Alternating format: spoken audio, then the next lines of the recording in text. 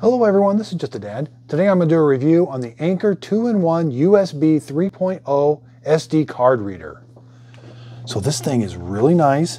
So if you've got an SD card or a micro SD card, it's got a little slot on the side here. They're even labeled for you, micro SD or SD card. They just slide right in there. And if I want to take it out, just take it out. Same with the big SD card. It just slides in there. It's going to go the opposite. So this little triangle part's going to go away from the USB end. And then that little notch part goes towards the USB end on the micro SD card. So then this is just a USB-A connector. Let's hook it up to the laptop and see if we can use it.